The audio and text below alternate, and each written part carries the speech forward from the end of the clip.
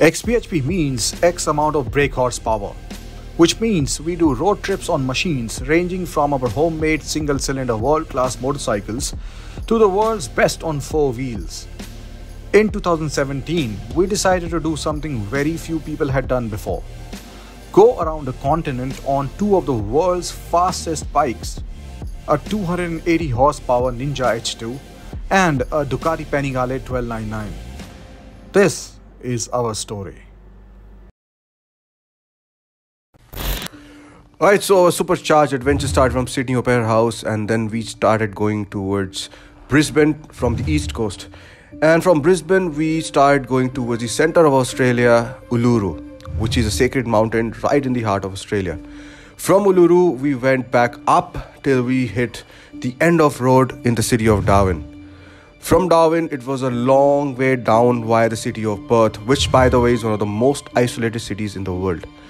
After Perth, we crossed the entire Nullarbor Plain, which is a fantastic and surreal place to ride in. After Nullarbor, we finally hit the first city after thousands of kilometers, the city of Adelaide.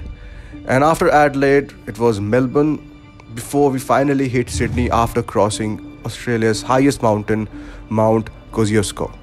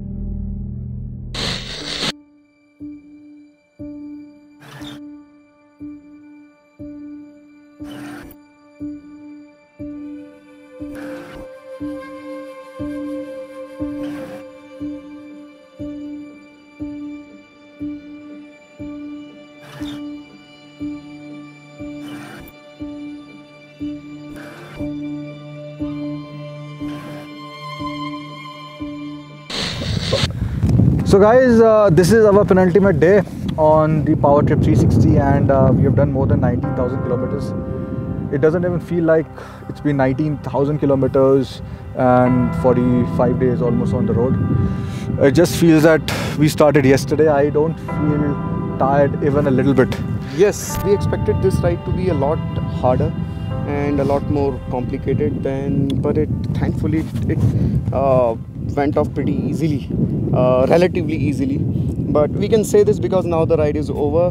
I didn't find anything really tough in this, except just battling sleep a little bit and crosswinds and the animals and riding in the night and finding food in places because most of the yes. places shut down by 7, and road trains, and sometimes what else did you find an issue? Even though I'm really looking forward to that home cooked food, but I'll definitely miss eating out on petrol pumps. And when I did my first trip in 2007 on the humble Hoisting GT 650 Rs, 72 horsepower, I didn't imagine that one day I will be doing this on the world's fastest production motorcycle with 280 bhp at the crank. And so it all happens in due course. I mean, that is what I have learned. If you just keep doing what you want and love what you love to do, things follow. God relents, and right things happen at the right time. Patience is the key, I think, and hard work. A lot of people say you're lucky. Nobody is lucky. I mean, not even the world's richest man is lucky. It's all hard work and presence of mind and patience. We've taken the long road, no shortcuts. So guys, take care and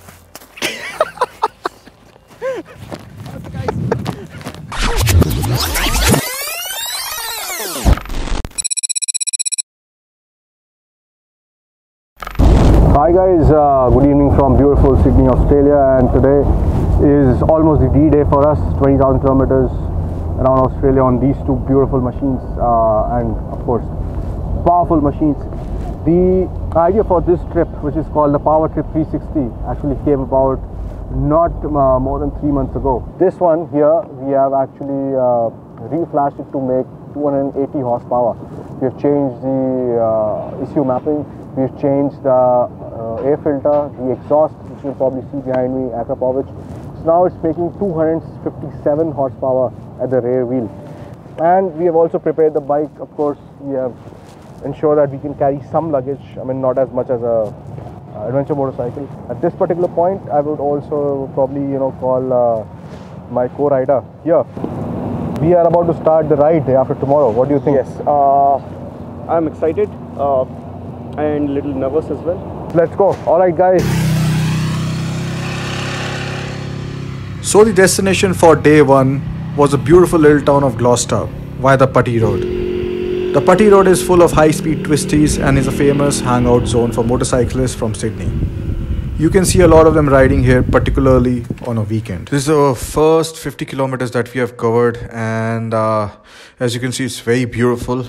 The high country is about to start, and this road is the Putty Road, which is one of the most beautiful roads in New South Wales. And today we also have seen the first road sign which says 100 kmph right over here. And in the Northern Territory, we will see the 130 speed limit, which is the maximum that we will see in the entire road trip. So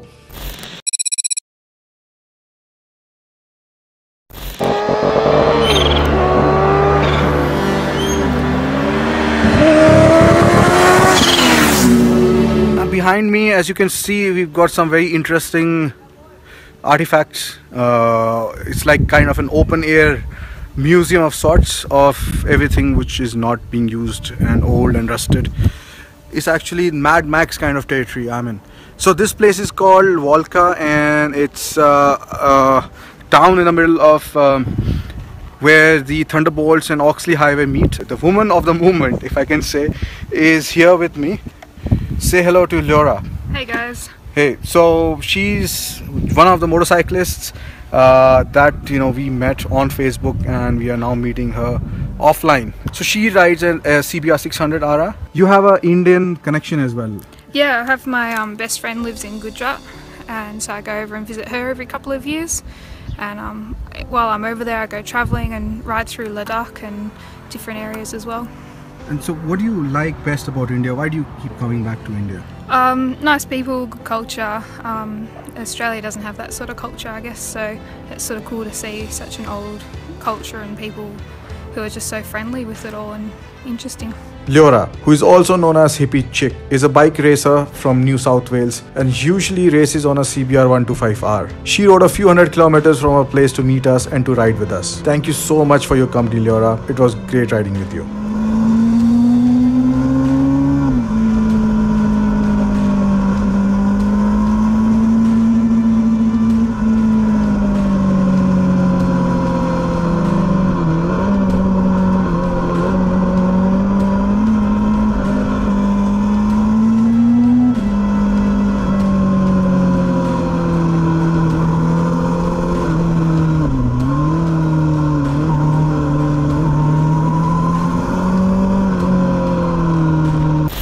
New imaging device acquired.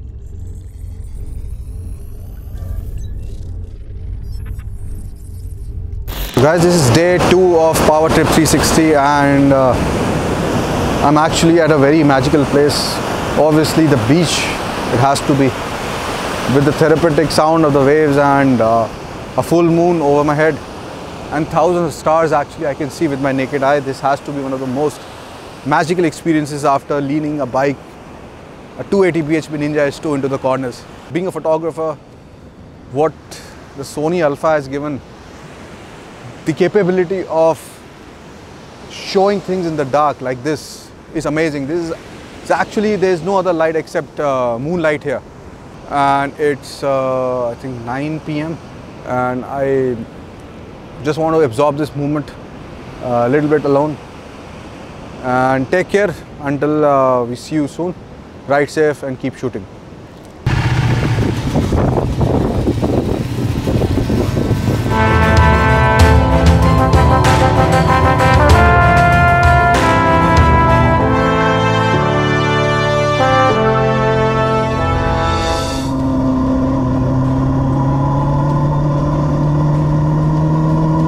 And on day 4, we crossed into Queensland from New South Wales and reached Gold Coast, one of the most popular tourist destinations of Australia, famous for its surfing beaches. Here is the famous Surfers Paradise in Gold Coast, and I think those buildings over there, that is a Gold Coast skyline. This is the first time I'm actually so up close with surfers and this kind of a beach which is actually meant for surfing. So today we have reached Gold Coast, and tomorrow Brisbane, and we'll have lots more things, you know, coming on in this trip. A lot of experiences lined up. So here it is, the world famous Gold Coast.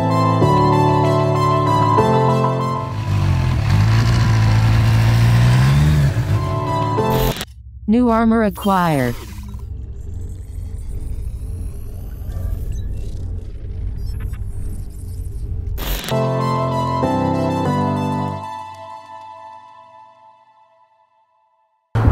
So guys, this is day number 5 of the Power Trip 360 and we have reached Brisbane. And as you can see behind me is a beautiful Brisbane skyline just after sunset.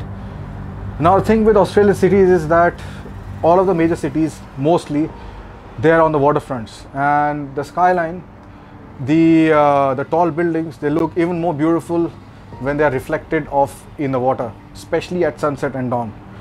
So here's the thing, that this is the second big city in our trip after Sydney, and from here on, as we go towards north, for a very, very long time, you're not going to see any big metropolis.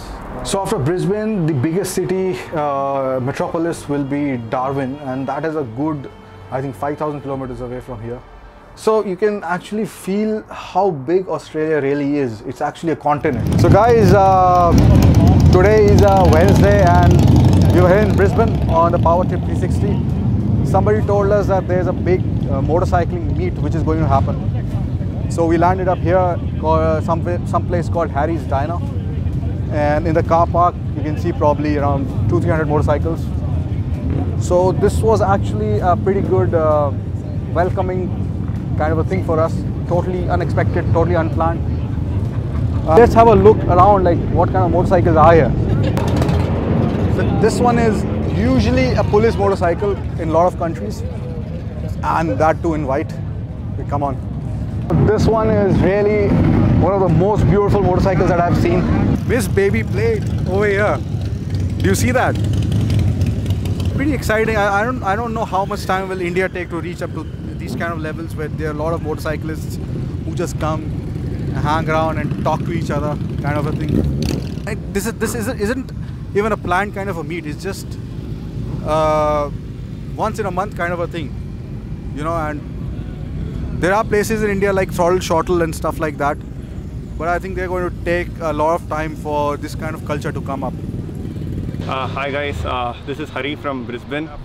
I was in Bangalore for the last 10 years, and my biking journey was more or less nurtured by xBhp. It's really nice that I got to meet Sunil and Sunny, and all the best to these guys, because the task they have taken is like humongous. I just can't imagine riding 800 kilometers on my bike, which is supposedly a touring bike, and these guys are going to do it on super bikes.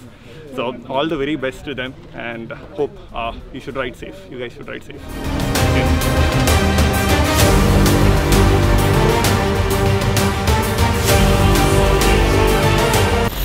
New aircraft acquired.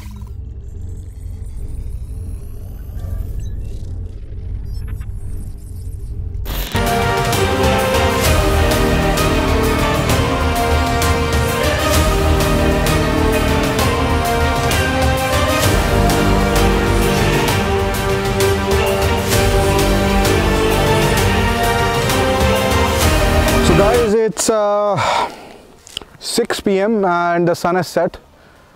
This is our first longest day on the ride with 900 kilometers, and we have done around 620, around 285 still to go. As you can see above me, the sign, it says still a long way to go, kids. We actually have a long way to go. We are going to Airlie Beach today. But let's hope that we don't crash into any kangaroo. I mean, we just saw one very big kangaroo lying on the roadside. I don't know who did that to it, but even if it was a bus, I'm sure it would have been shaken. I mean, at least thrown off to the other side of the road. So I am here in the middle of highway under moonlight, and it's absolutely stunning. Almost the Milky Way. It's 10:30 almost, and the last 50 kilometers are left for today's 900 kilometers. So I'm just wondering what will happen when we are supposed to do the 1800 kilometers in a day.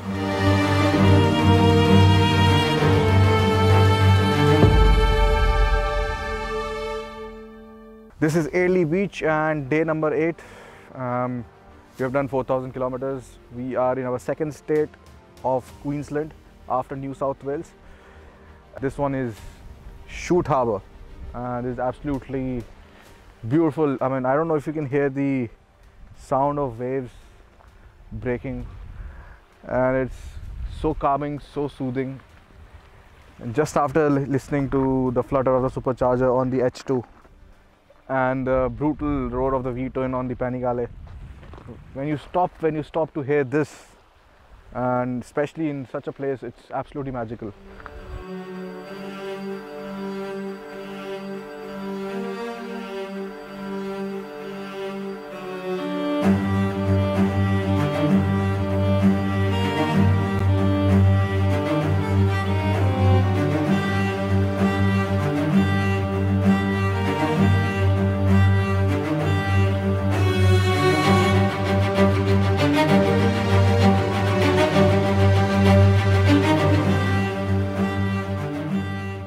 From this point, we left the Australian coastline and started riding inland towards the center of Australia into the Australian outback.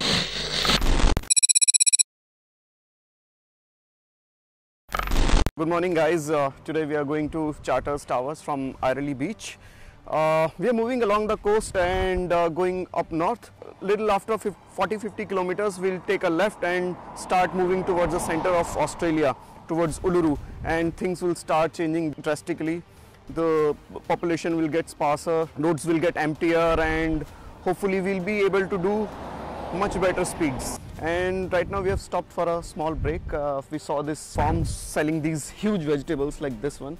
I don't know what's this, but this looks like yummy food. I wish I could, eat it all, but anyways, see.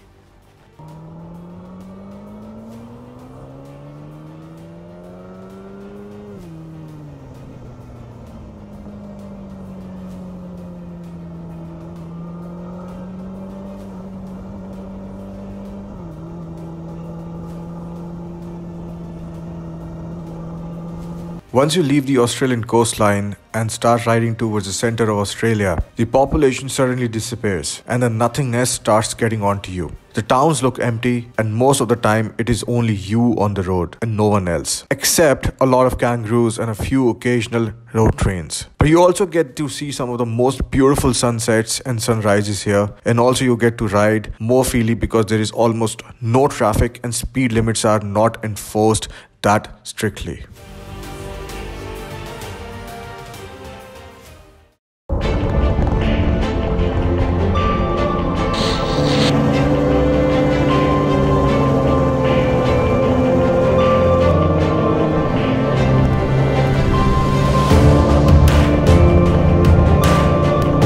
This is actually supercharged, the Kawasaki Ninja H2, and this requires a lot of heat dissipation to keep the bike cool, and hence there's a direct relation more than what you know with the engine oil.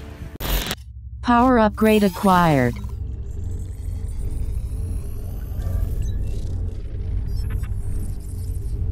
Because you don't want this bike to seize in the middle of nowhere. This gets really hot, but obviously that is inside the engine. Because of the oil and coolant, it actually doesn't reflect in the thermometer on the gauge. Today is almost 800 kilometers day. We have done around 50 kilometers. Now we are going to hit a town. It's called Cloncurry. It's supposed to have recorded Australia's hottest temperature ever at 56 degrees. So the road trains are literally road trains, the trains that run on the road. These are really long trucks, if you want to simplify it. When you're passing a road train, especially on bikes, there is a suction which is created, and when you pass the road train, all of a sudden a lot of air hits you. So that is something which you also need to take care of. The air is so fresh here, and when I'm looking up in the sky, there are so many stars. I don't think even there's a square millimeter which is devoid of a star.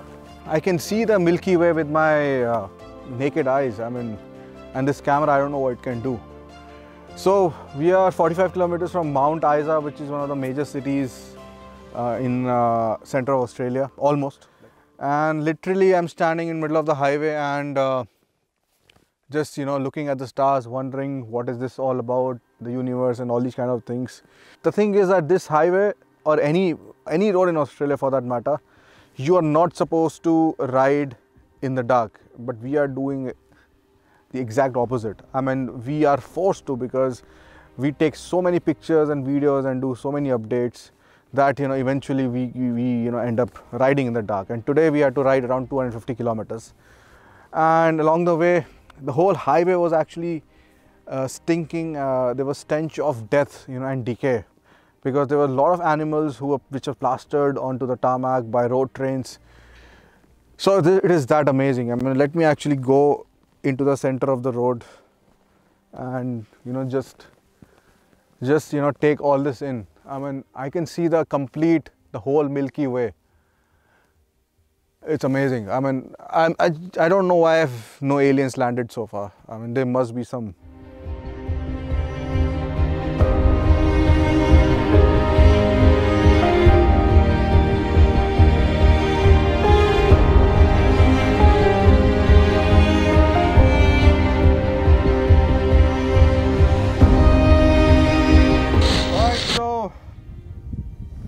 Right now we are on the Barkly Highway, and we have just bought a 10 liters fuel container which is in the Panigale. The next fuel is 270 kilometers from here, and we are at the border of Queensland and Northern Territory. From here, the speed limit changes to 130.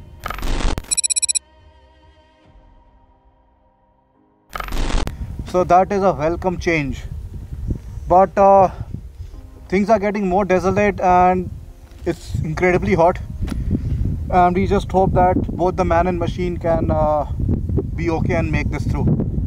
The most critical part is to keep us hydrated and to keep the bike hydrated with fuel, and of course the oil. We should, will have to do its part. Alright guys, so we have stopped for a fuel break. The only difference is that there is no petrol pump here. Instead of the petrol pump, we decided to make our own mini fuel pump here. Sunil ji, what are your thoughts after this emptiness? This is mind-boggling, mind-blasting. So this is our own petrol tank. Here we go. Very nice. Very nice. I also want to drink but water. On day 13, while riding to Alice Springs from the town of Tennant Creek in the Northern Territory, we reached this place called the Devil's Marbles, a huge valley filled with round-shaped granite boulders. These boulders were formed due to the erosion of the rocks over millions of years and are sacred to the local aboriginals. When you see these rocks, you start wondering whether this is nature's work or whether some aliens did it. And talking about aliens, we did find a place, which is called the alien sighting capital of Australia. But more about that in the next episode.